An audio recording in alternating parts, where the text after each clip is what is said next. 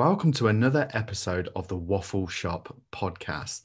Today, I'm joined by an absolute legend, author, mental wellness advocate, and in my eyes, Hollywood royalty, Lisa Jakub. Welcome to the Waffle Shop. Taylor, I'm so embarrassed now. Thank you. I'm thrilled to be here, but that intro was a lot to live up to, man. Well, I think to be fair, you kind of lived up to it before we hit the record button, because like that kind of like child in me is like screaming inside it. That's very sweet. Thank you so much for having me. No, it is genuinely like an absolute pleasure. So I don't even know where to begin with this waffle because there is so much I kind of want to talk about, but I think I need to kind of talk to you about like your kind of like mental health journey and how now you found like this huge like passion for helping others and kind of the importance of looking after yourself. Yeah. Not to kind of like throw you under the bus here a little bit, and obviously feel free to share with me whatever you want, but how did that journey start for you? It started probably when I was a really little kid. I've always been anxious. I've always been a worrier. I had my first panic attack when I was probably 11. Wow. So it's just constant in my life, this need to be aware of what's going on with my mental health. And for a long time, I had no clue how to talk about it. I thought it was just me and I was a freak and I needed to hide it because everybody else was doing just fine. And what was my problem? And so I really felt deeply ashamed for a really long time until I realized like, this is not helping me. Hiding from this is not helping me. And it was really in my 20s when I started to get very honest about what was going on with my anxiety, my depression, my panic disorder, that I was able to realize, one, that I am not alone with this, that so many other people have issues with this. And two, that the more honest I can be in sharing what I go through, the more I can empower other people to know that it's okay for them to be honest as well. And that's why I talk about it so much. I don't talk about it because it's super fun to talk about my own mental health issues. I talk about it because the ripple effect means that other people can feel less alone and can feel like some of that stigma is removed and that they can get help in whatever way is appropriate for them too. I think it is, for one, thank you for sharing that to me. And two, it is so powerful, and it's, to be fair, it's one of the reasons why it's kind of led me here to have this chat with you, because I've learned so much about my mental health by having these kind of conversations and listening to other people's kind of stories and struggles. And it reassures you that you're not a weirdo, like everyone, regardless of like, you know, their walk of life or, you know, what status they have, if you like, but everyone's feeling these really normal, natural emotions. Yeah. And I think for such a long time, there has not been this social support around being honest about that. Like getting therapy has some sort of stigma, being honest about, you know, if you're having a low point in your life, people would get uncomfortable with that. And I think we are starting to hit a real shift now socially, where that is really starting to change. It's not changing as fast as it should and as fast as I wish it would. But I think, you know, things like your show and things like, you know, more people talking about this really is, you know, and I'm not being hyperbolic here, like it will save lives because people can be more open about these things now. Yeah.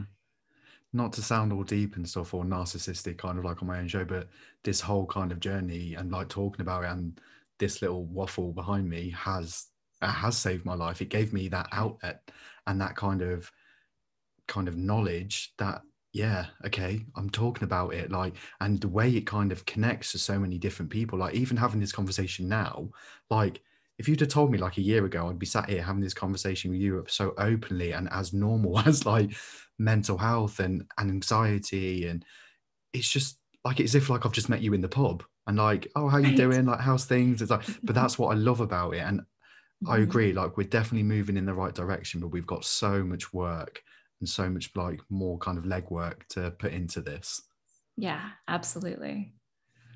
One of the things that I also have to talk to you about is your passion for writing, because Mhm. anyone who has like a real passion, like especially when it comes from kind of like some kind of like painful experiences, and to then turn that into like a passion that is helping so many other people, like is that something that you've always done, but like growing up, or? Yeah, it is something I've always done. And it's funny. I was literally just writing this story yesterday. I'm working on my new book, and I was writing the story for the new book, which is when I was probably 8 years old. My family and we went camping. And whenever we would go camping, we would take our dog. And we were camping and we were by this river. And out of nowhere, these two dogs came out of the woods and attacked my dog. And it was this whole fight, and there was blood and teeth, and Yeah. they were fighting and growling, and it was terrifying. My dog got injured. And so we had to gather her up and put her in the car and rush her to the vet. And she was fine. She ended up, I was being wondering where this story okay. And was we going. just, yeah, I know. Starts off with a scary dog Wow. story, but it's okay. I would never tell a bad dog story. But I was so scared and traumatized by seeing this. And we went home. We had to leave our dog at the vet so she could get medical attention. And we went home, and I didn't even know what I was doing, but I went to my room and ransacked it and found a blue crayon and just wrote out everything that had happened. Wow. And I still have it, actually. I have what I That's wrote. amazing. And nobody told me to do it. I just had this feeling like I have all of this inside me, and I don't know how to process what I've just seen, which was so scary and Yeah. upsetting. And I put it down on the page. And something clicked in that moment where I went, oh, this is how I process the world. This is how I acknowledge the feelings that I have that I don't know what to do with. I don't shove them down. I don't pretend they're not happening. I can put words and sentences and phrases and commas to them and put them on the page, and then I can see them and I can understand them. And so, really, from that point on, uh, good things happened, bad things happened. I wrote everything down, and it didn't feel real until I had done that. And so That's that has powerful. been something that has been with me really my entire life. And there are times when I forget to do it, and times where I'm like, oh, it's just too much. I can't write that. But How whenever many I crayons come, have you got? yeah, exactly. But whenever I come back to it, I realize that it really is such a powerful tool for me. It's kind of like And free therapy, isn't it? yeah, exactly. Exactly. And it's so free of judgment. And I would never show anybody what I wrote. So I could write even the most terrible things that were in my mind and know that it was okay. And, they're doing so many studies now about therapeutic writing and how Mhm. powerful it is, and how it helps people deal with chronic pain better and recover from trauma better. And, even really resistant types of post traumatic stress are responding really well to therapeutic writing. So it's something that has just served me really well. And now I'm really honored. I work a lot with combat veterans, and we do a lot of writing together. And that is something that I have seen them really benefit from. And I'm just so honored to be able to kind of pass that on, because not everybody can afford therapy. Not everybody can have access to those sorts of things. And you're exactly right. It's free therapy. Everybody can do it. There's something quite powerful as well, like seeing your thoughts like on paper as well. Like I'm a huge advocate for like journaling, and I used to I did that typical like male thing, or to be honest, I don't even think it's a male thing. Like, you know, journaling is kind of sitting down before you go to bed, like, dear diary, like today. And it's just not that. And it's just kind of, it was difficult at first to get into, but now, like, I can really notice a shift in my mental health if I haven't got those thoughts out of my head. And you said something very powerful there about, like, you know, you can write some terrible things, but know that it's kind of okay, because that's you're not your thoughts. And that's been one of the biggest lessons that I've learned from getting my thoughts out onto paper, journaling, and realizing, like, yeah, you know, what pops up in here is sometimes like dreadful, but it doesn't mean like I'm a dreadful person. It's this is brilliant. My favorite already. I remember my therapist saying to me for the first time, you know, you're not your thoughts, right? And I was like, wait, what? Say that again, because that was such news to me. And I think it really was something that was helped by the writing to understand that things are going to come into your head. It's up to you how much power you want to give them. And sometimes when you can put it on paper, you can actually just put it down. You put it down on paper, Yeah, and you can put it down, and you don't have to carry it around inside you anymore. And I think that's just, it is life-changing. I literally, you are speaking my language. Everything you're saying, I'm like, yes. Yes. I'm If so there's, I could turn glad. the volume up on this and just like play it into the streets, like I would, because I feel like so many people would benefit, Yeah. like, from getting that out, because we do, especially this past year, like it's been so tough for so many people. Awful. But just simple tools like this can, like you said, like, can save lives. It's like, it's a way of making you realize that, I keep saying this like weirdo word, but I'm going to go with it, like, you're not weird. Like, you know, Yeah. it's normal to feel these things. Yeah. And I think we're Well, all weird. Like, I think this oh, all the best embrace people your are. weird is just my mantra. Like, we are all weirdos, and it's all good because that's what makes life interesting. Exactly. Like, I'm with you on that one. I wanted to ask, because with, obviously, with the writing and with the pandemic, like, what are your coping mechanisms other than kind of like writing? I know, like, obviously you're a massive like yoga fan and like meditation. Is that something that, again, like, has helped you through the past, well, sorry for swearing, but kind of like the shower of shit that has been the Yes. past year?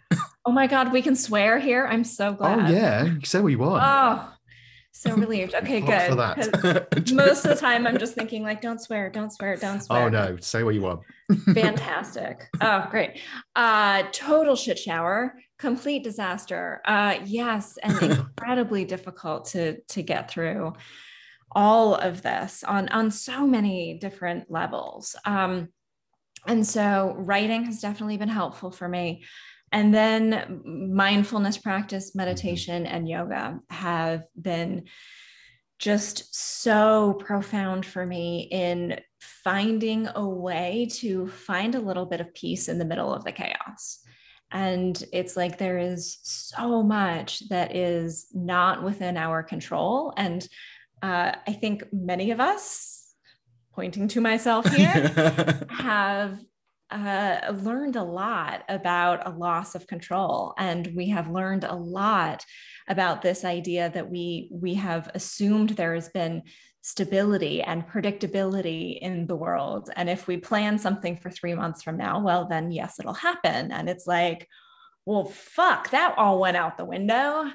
And so, being able to work with whatever the real life scenario is that we are living in, but finding ways to work with the sympathetic nervous system, work with the breath, work with the mind in order to at least have some influences over our responses to the triggers, even if we can't fix the pandemic or fix the family members that are driving us insane or whatever it might be, that They know we who they are. have.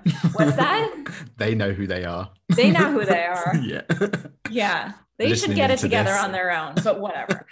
um but yeah, being able to kind of work within the constraints of our lives as they are, and really work with our internal world and our internal monologue. And that mind body connection is something, again, that everybody can do. And I'm very aware of the fact that there are not always resources to have one-on-one therapy. And so what are the things that are low cost that you can do without leaving your house? And that's really important to me. There's something there that you said. So I keep doing this because I'm like literally hanging on to every word you say because I feel like you're in my head a little bit. But there was something you said there about kind of like the control side of things. And I don't know if I'm going to put words into your mouth here, but I feel like there's a sense of like you're quite similar to myself where you need to kind of, you feel like you are in control. So when something kind of like a minor inconvenience comes along, it's like the world's ending. Like, Yeah. and I feel like this kind of pandemic has taught me to focus on what I can control rather than what I can't. And it has been probably one of the biggest blessings in disguise that has come from this pandemic, especially like for my mindset. Would you be fair? Would that be fair to say that I can see like you, that smile on your face? So Yeah.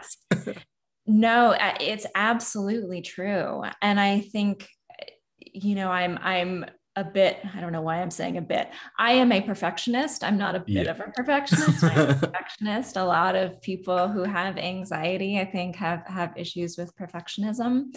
And so, learning that there are those things that are not going to go your way. There are those things that it doesn't matter how hard you work at them, it's not going to work.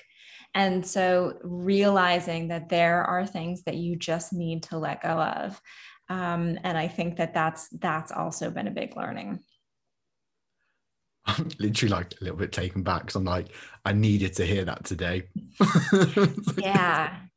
Yeah. But I think perfectionism is such an interesting topic because it really is just something that we, I think, use to try to keep ourselves from getting hurt. We Yeah. think that if we just focus on getting everything right, we assume there is a way to get everything right, then we're never going to get disappointed and we're never going to get hurt and all of those things. And I think once you get to this point where you realize that hurt and disappointment and failure, like that is part of the human experience.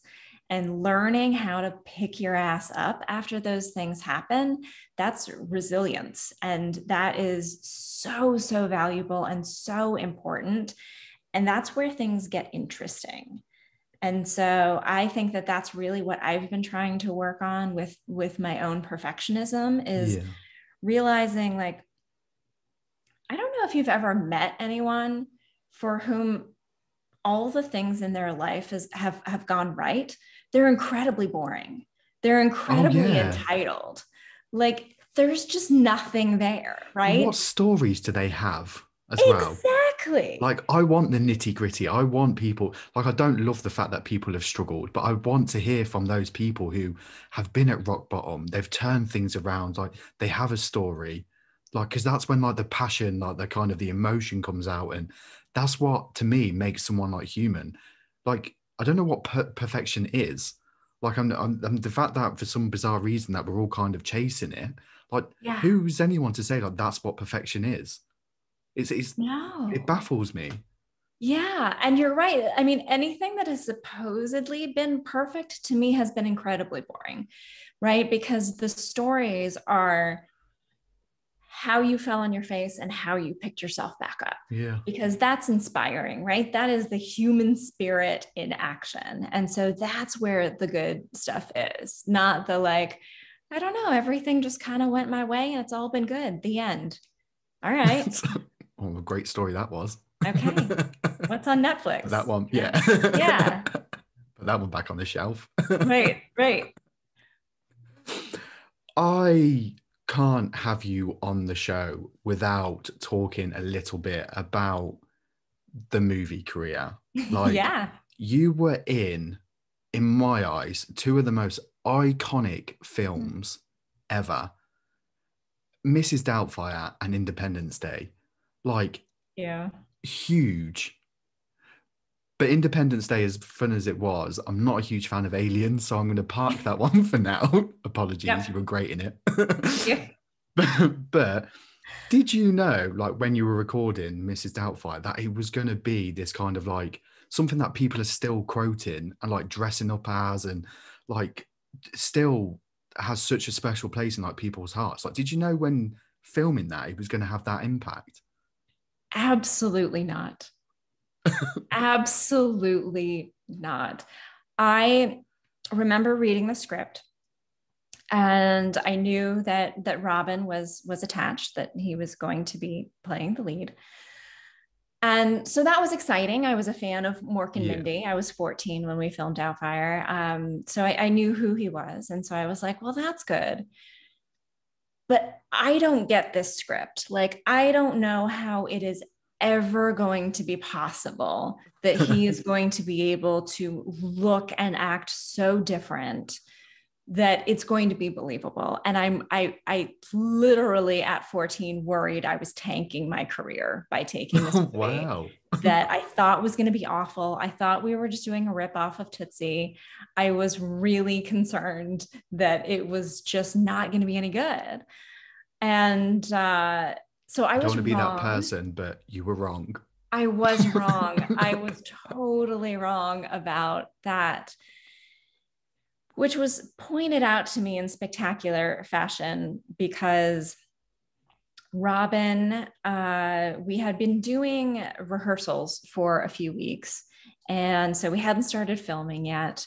And my brother and sister and I, Matt and Mara, they called us to set. Chris Columbus was there, and his mother was coming to visit for just the day to kind of meet everybody and stuff Yeah. like that. And she was staying for lunch.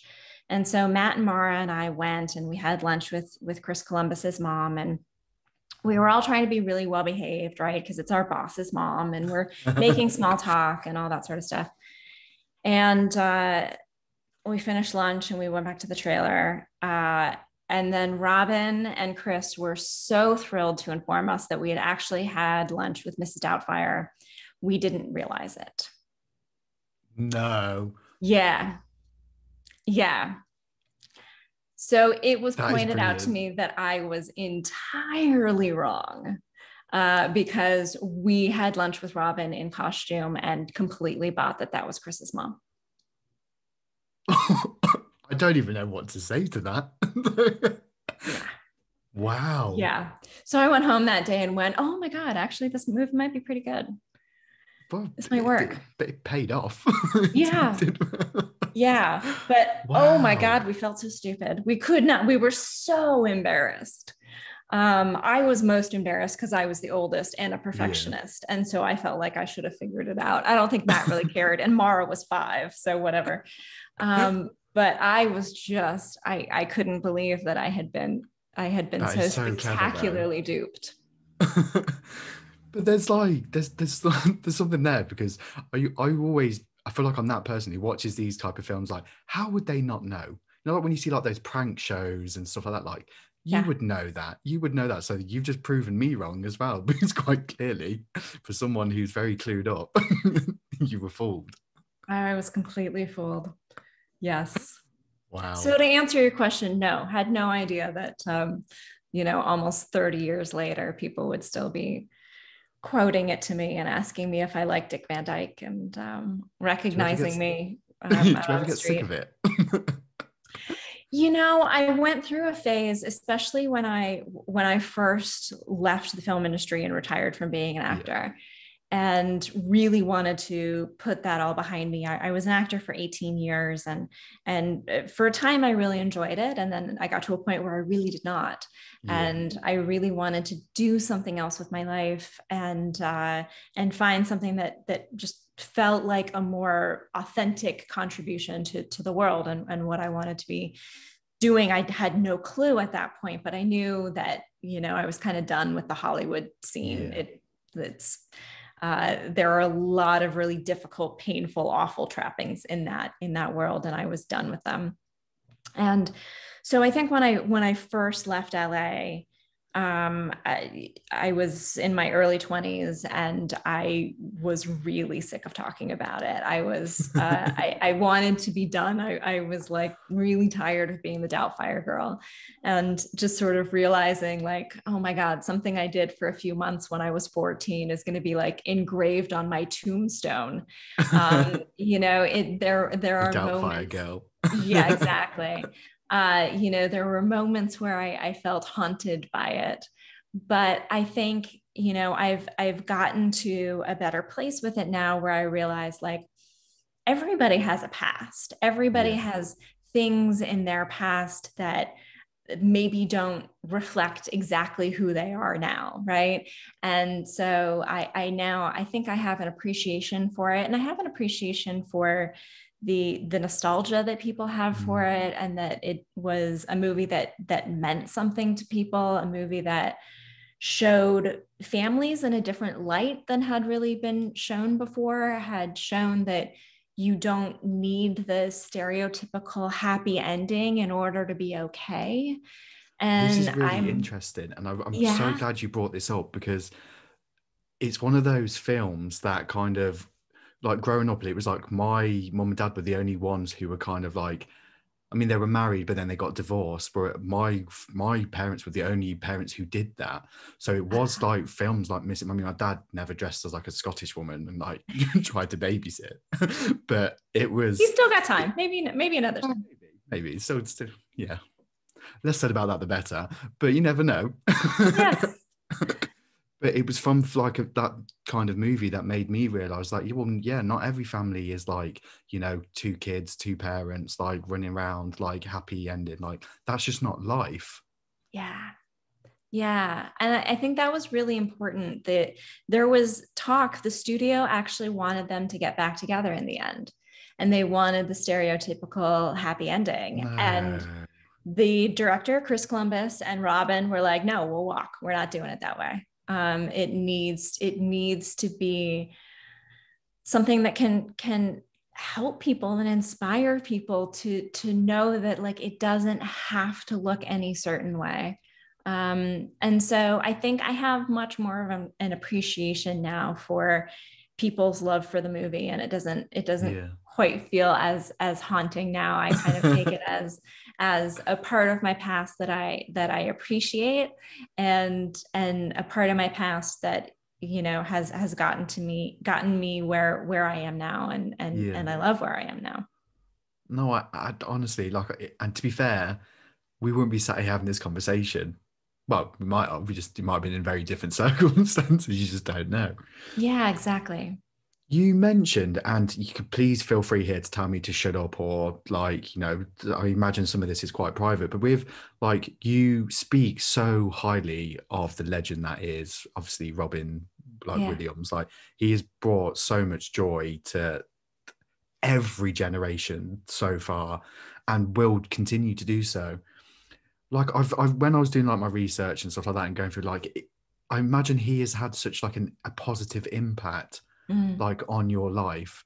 And Mhm. even with that mental health conversation, like, I read somewhere like how open he was to you. Was that kind of, would you say that gave you like a little bit of a confidence boost to be like, yeah, okay, I can talk about this? He absolutely inspired what I do today, because he was Wow. very open with me. And, nobody else had really talked to me in that way about mental health. No one had talked to me in that way about addiction. And so him being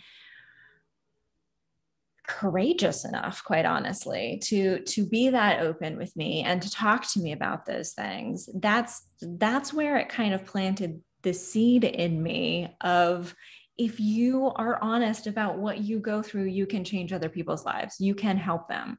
So it really is, what I do today is a bit of like, passing it along, and trying to offer to other people what he offered to me, because it was hugely impactful for me at 14 to know that he was on my side, that he understood.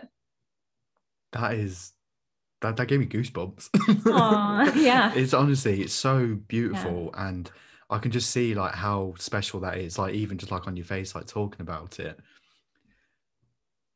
Would you like now, especially with all the work you do, like on like, you know, wellness, meditation, mental health, like if you could kind of go back and tell like your like 14-year-old self or even like younger, Mm. like what would you say? Oh, I think I'd just say you're not alone.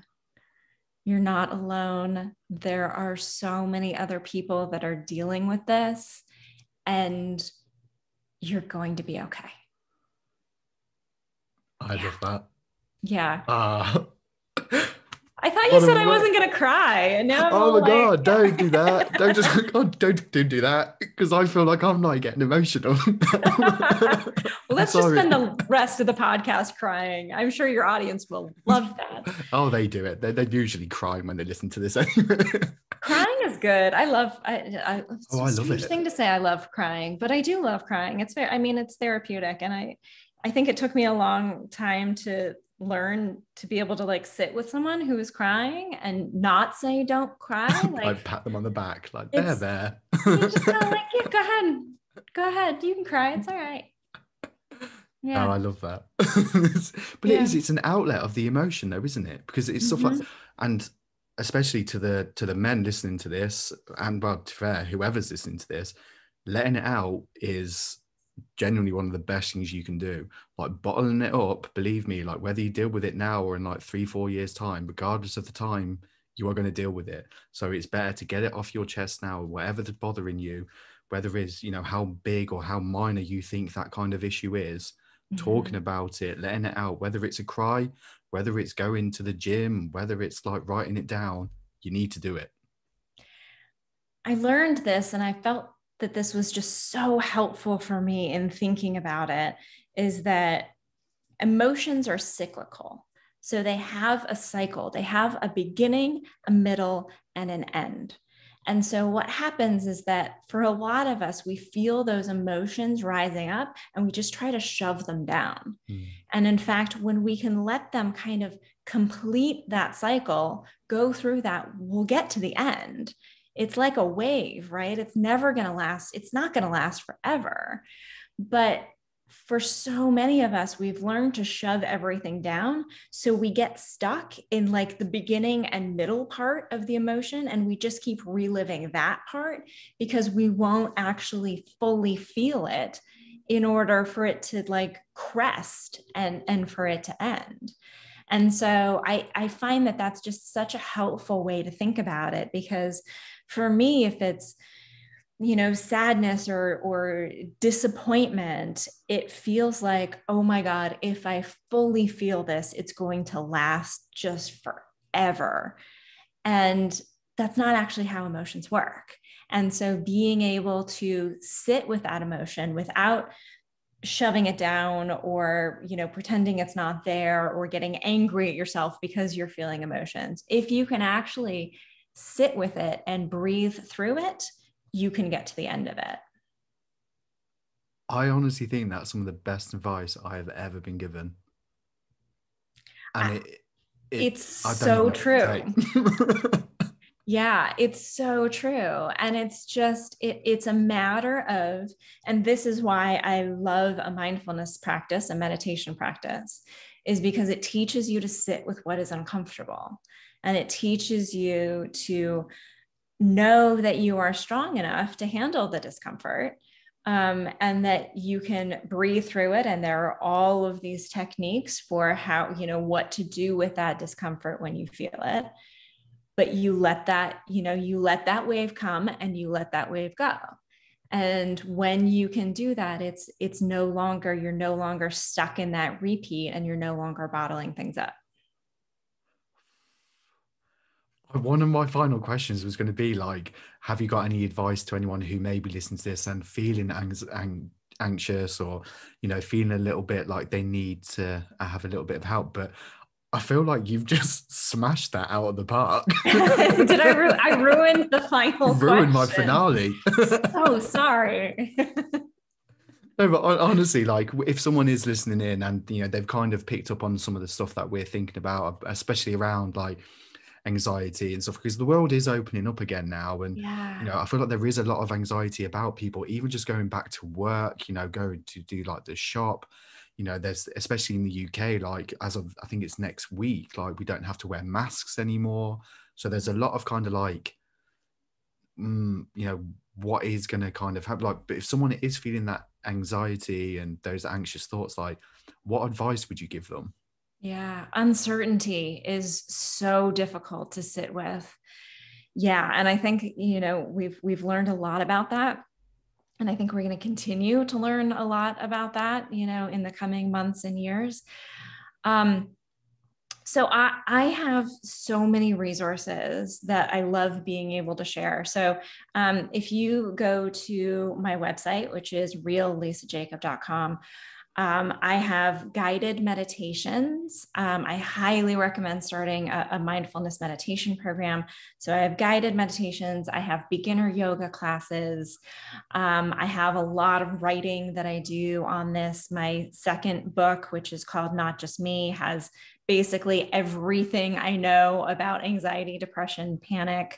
I do a lot of interviews with people who have all kinds of mental wellness issues, from, you know, grade schoolers who are dealing with sensory integration issues, to combat veterans who have post-traumatic stress, to folks who have eating disorders and who are cutters. And basically, I just kind of gather all the best information about anxiety, depression, and panic, and it's in that book. So I do write a lot about those things. I have a YouTube channel where I have tons of videos of, you know, anti-anxiety tips. Like if you're having a panic attack, I will literally walk you through moment by moment how to come Wow. down from a panic attack, all those sorts of things. So I have a ton of resources. So I think, you know, if I'm trying to sum it up in a nice little bow for the end of our podcast, I would just say that even if it feels like you have tried everything and you are still struggling, there are options for you. There are possibilities. There are other things that you can try, and things can get better. You are hands down probably one of my favorite guests I've had on here. It has literally had everything that I could possibly want from a podcast guest.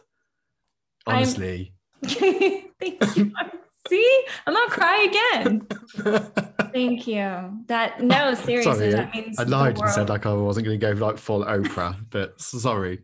It's it's No, all a that lie. means the world to me. I'm just, I'm honored to be on your show. I'm thrilled that you are talking about these really important issues, because I think this is how we change things. Definitely. And in all honesty, I'm glad you left Hollywood, because I feel like Me this is too. your calling in life. Oh, me too. Thank you. And the That means a impact, I lot. mean, even just from this conversation, from me sat here having it, like I, like I said, like some of the best advice that I've been given. And it's like, you've kind of took some of the thoughts that are in my head and said them out loud back to me. And even that is so powerful, even when you're looking after your own mental health. And I know there's people that listen to this show that are going to take so much value from like your words, and even just like hearing your story. Like, thank you just Oh, genuinely Taylor, thank for you so joining me for a much. waffle. It's been brilliant. Brilliant. Thank you.